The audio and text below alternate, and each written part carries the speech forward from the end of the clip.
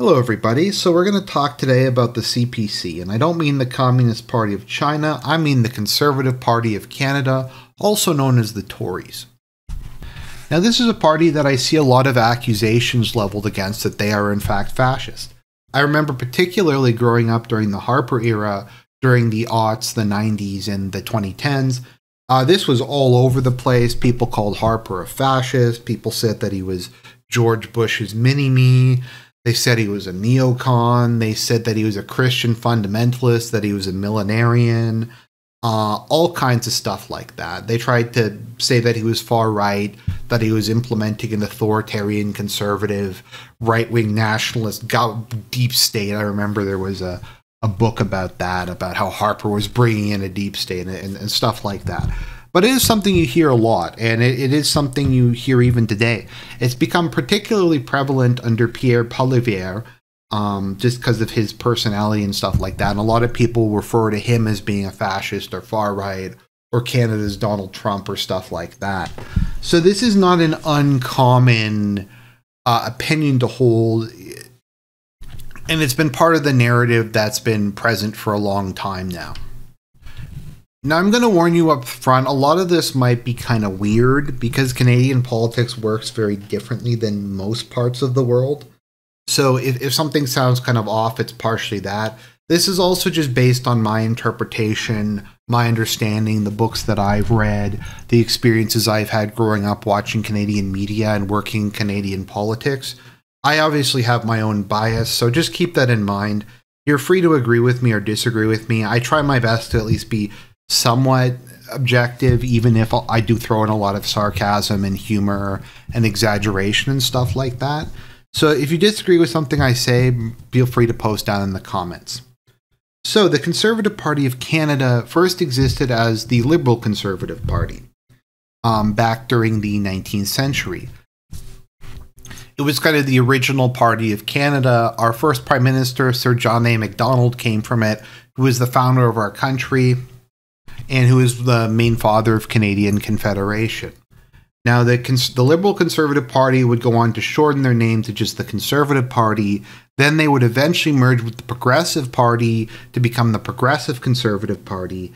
And they would kind of continue along that way until the late 80s to early 90s, when the party would split apart into three different blocks. You had the Bloc Québécois, which was largely the Quebec portion of the coalition. It would go on to become left-wing Quebec separatists. The western half of the party, that is everywhere from Manitoba to British Columbia, would go on to become the Alliance Party and the Reform Party, which tended to be more populist and somewhat more socially conservative. And the Rump Party, the Progressive Conservatives, who I would just define as being a liberal party, continue to exist in the other parts of Canada. And even if collectively they would get a substantial portion of the vote, none of them would really get enough of the vote to be competitive. And it was looking like the Liberals would rule Canada forever. Eventually you had the Unite the Right initiative, where the Progressive Conservatives and Alliance Party merged together to form the Conservative Party of Canada in its current incarnation. So I guess the question next is, what is the ideology of the Conservative Party of Canada? So once again, this is just my interpretation of Canadian politics, but for most of Canadian political history, I would say the biggest divide is not necessarily ideological, but it's kind of an identity divide.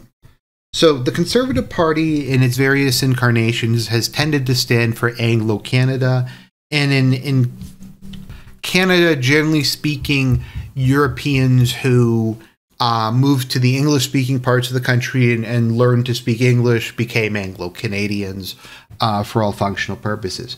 So they tended to be Anglo-Canadian, they tended to be Protestant, they tended to be very pro-Britain, they tended to be against attempts to sever our ties, very pro-monarchy, very pro-British Empire, and stuff like that. Whereas the Liberal Party tended to be the party of French Canadians, of Catholics, of people who wanted a distinct Canadian identity that was based on biculturalism, and they wanted Canada to basically be an independent nation that was not really, that had minimal ties to the United Kingdom. This is a very gross oversimplification, but generally speaking, that's how it worked. Over time, there became slightly more ideological differences, with the Liberals moving quite leftward under Pierre-Elliott Trudeau, and the Conservatives, I suppose you could say, moving rightward under Brian Mulroney. But generally speaking, I would say the fundamental difference between the two tended to be over identity politics in that sense. Now, Brian Mulroney was a conservative, an Irish Catholic conservative from Quebec, and he was able to bring on board an immense number of Quebec voters who he had promised a whole bunch of federalization things that would give them more rights and more autonomy and stuff like that. It didn't work out, and those people went on to form the Bloc Party, but we're kind of getting off topic. I would say the main difference between the Liberal Party of Canada and the Conservative Party of Canada is once again kind of on the identity issue more than anything else. I think the Conservatives in Canada believe very strongly in the individual and in individualism. They believe in multiculturalism, in like globalism, in mass immigration, in social liberalism, almost as much as the Liberal Party does, but they express it on more of an individual level. That is, they want people to have the rights of the individual, but to live in a multicultural, blended Canada. Whereas liberals, I find, tend to be more interested in keeping society into various groups, be they Sikh or Muslim or Francophone, and try to define rights in a group context rather than an individual context. And in my opinion, that is the big difference between the two. Now, I know I've been rambling a bit. Before we get into this, it's important to keep in mind that what counts as being right-wing in Canada would be center-left in pretty much anywhere else in the world. It's probably more like a centrist, or what's considered centrist Liberal Party in Europe, maybe like the FDP or the Liberal Democrats in the UK, or I guess the Conservatives in the UK, or even maybe someone like Macron, than it is like a supposed fake Conservative Party in Europe. There is really no what I would consider right wing in Canada in any size or scope. I mean, you have some Christian, like conservative Christians, you have some conservative Catholics, you have some people like me, you have some people who don't like mass immigration, but they're a very small percentage of the population, and they don't really matter politically. And the Conservative Party knows that they're just going to vote for them because there's nowhere else really they can go. They can vote for Bernier or the Christian Heritage Party or something, but they're just an irrelevant percentage of the population, so they don't really have any pull. I also find factionalism isn't really a thing in Canada to the same degree it is in a lot of other countries because of how centralized party discipline tends to be. Like, people just aren't allowed to ever vote against their party in Canada or express an opinion contrary to their leader. Basically, just whatever the leader says goes. So you don't get, I think, the same degree of factionalism that you get in the Republican Party and stuff like that. Anyways, I've rambled on long enough. Let's get into the question. Is the Conservative Party of Canada fascist? Let's look at number one. An ideologically syncretic mixture of reactionary, conservative, and revolutionary/progressive ideas. I'm actually going to have to, and this is going to be a surprise, have to give this a point. Because the modern Conservative Party is this just weird amalgamation of different things, some of which tend to be very radical. Like, their position on immigration is extremely radical. A lot of gender stuff, separation of church and state stuff. They have a lot of just exceedingly social liberal positions, but this will just be mixed with just random, like almost kind of mic drop moments where they'll be like, look, we 100% support transsexuals, but we don't want them in bathrooms. Like, they are women, but they can't go to the women's bathroom. They'll do stuff like that.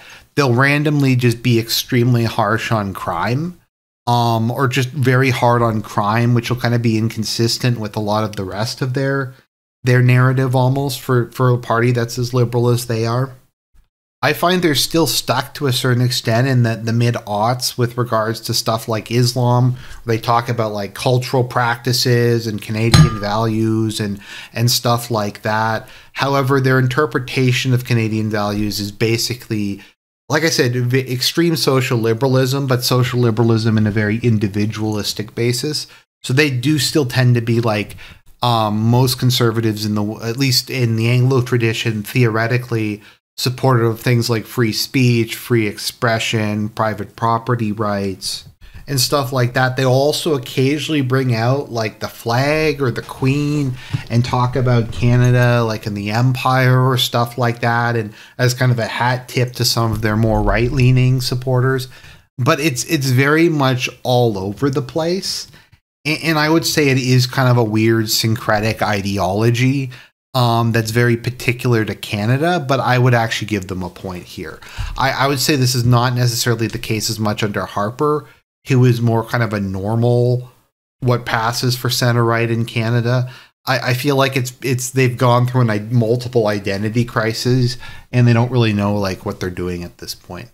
Number 2, identitarianism with a clearly defined in-group and out-group, cultural, religious, ethnic, or racial. Now, this one is difficult because I do actually think they meet this criteria. It's just very different from how most groups are. I tend to see them as being very, very civic nationalist. Not even culturally nationalist, but just they identify Canada as being a liberal country with liberal values. And the more you buy into liberal values and the more you signal against illiberal values, the more Canadian you are. So, and this does extend to the point where if you disagree with what's perceived as Canadian values, like you're racist, you're sexist, you're homophobic, you place your religion, your loyalty to God before your loyalty to the state, you are part of the out group. You are a Muslim, or you are a something that is not part of Canada. But if you fully embrace what they consider to be Canadian values, then you will be fully Canadian. There is probably a little bit, just by the virtue of who their voter demographic is, tendency in kind of something of an ethnic or racial direction. But I would say, generally speaking, they're very strongly a civic nationalist party. And I do think they will describe people who don't adhere to their understanding of Canadian identity as being liberalism and embodying the spirit of liberalism as being part of their out group, and they will get very vicious about it. So is this a massive stretch? Yes, but we're trying to keep it interesting. So they're going to get a point here. 3, a revanchist romantic nationalist desire to restore the nation to its former glory or avenge itself against a historical foe. I would actually say yes. I'd say this has been kind of a part of their policy ever since the 1990s, particularly with Harper and afterwards. I mean, you even had Justin Trudeau say, my opponent wants to make Canada great again, and that's not what Canadians want. You'll see the Conservatives constantly talking about we need a bigger army, we need to restore Canada's place in the world, we need to be the global peacekeeper, we need to be the global peacemaker, Canada needs to be a powerful, respected country. And you will find within Canadians I think are some of the most jingoistic people on the planet. If you ever hear the way most people talk about Americans or stuff like that, you will just hear the most vile, violent, disgusting things said about them and how much better they are. It's also combined with a sense of profound self-hatred if you're dealing with liberals or dippers. But with regards to the Conservatives, it's just this overwhelming smugness that Canada's the greatest country that's ever existed. And it's not a great power because the Liberals have underfunded the military. And if we can just get back to power and we can promote our Canadian values, we can become a big player and we can become the United States' sidekick or something like that. So I do find them to be extremely civic nationalistic. It's something that's largely not really interpretable to most countries on earth that have more of a historical identity, and nationalism would be more associated with kind of the historical identity rather than kind of a set of liberal ideas. So they get a point there. A belief in the supremacy of the party or state, I'm going to definitely give them a 0 here. As heirs to the British and American conservative tradition, generally speaking, they at least in theory have the idea that the government that governs best governs least, that we want smaller government, lower taxes, things like that. The belief in individual rights, as far as gun rights go in Canada, they tend to be the ones who support them. They tend to be anti-censorship and stuff like that. The thing, though, is in practice, whenever they're in power, they tend to do a lot like what at least the Republicans at a federal level do in the US, where they just go through spending orgies. So you'll get the scenario where it doesn't really matter who's in power. Spending just always goes up. Taxes are sometimes cut and sometimes not cut, but at least in terms of what their theoretical view is, they're technically small government Anglo-conservatives. A conception of a new idealized man. You could make a bit of a case for this, but I think I'm going to have to say no. I think they don't really see it as a new thing. Their narrative is kind of Canada has always been a multicultural country.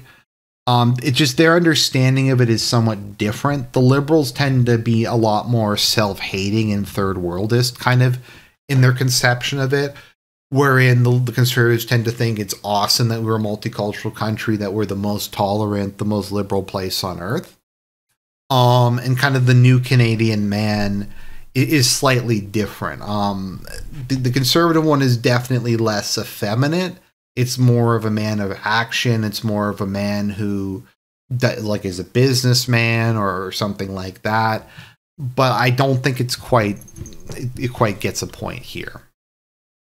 A foreign policy that places national self-interest above ideology, international law, or traditional morality. I'm going to say actually no. The CPC's foreign policy is extremely ideological.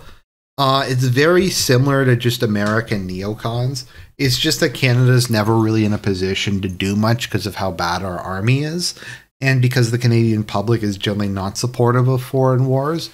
But generally speaking, the conservatives are very sympathetic to the Iraq War. We participated in Afghanistan. We participated in the war against ISIS. I think we participated in Operation OBGYN against the Houthis. I think in Libya, generally speaking, the conservatives take just a very hard line. Human rights, China bad, dictatorship bad, democracy good, that kind of thing. While the liberals are also into a lot of those things, they're more, I guess you could say, third worldist. So they're more reluctant to like criticize China or some other countries because they view that as being racist, even if they have somewhat similar ideas. And a difference to our marginalization of economics, I would say definitely no.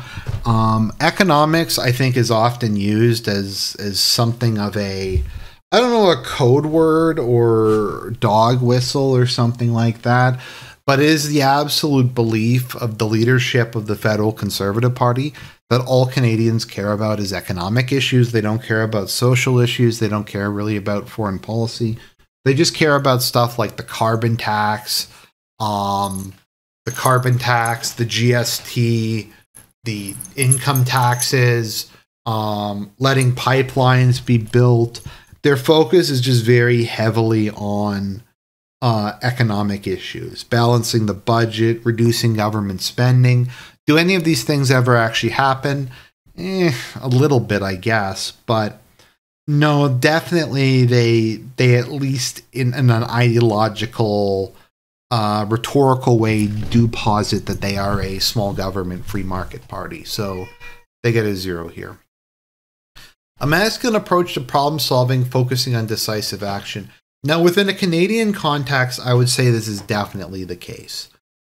Generally speaking, conservative politicians, even if they're their ideas are very, well, their ideas are, or what they're trying to promote is not, in my opinion, particularly masculine.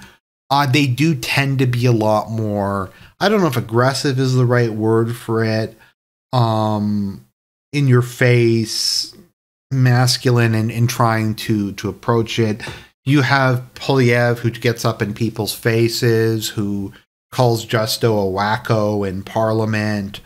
I just find they tend to be a lot more aggressive in the way that they act. Generally speaking, it's not that they're like a masculine party.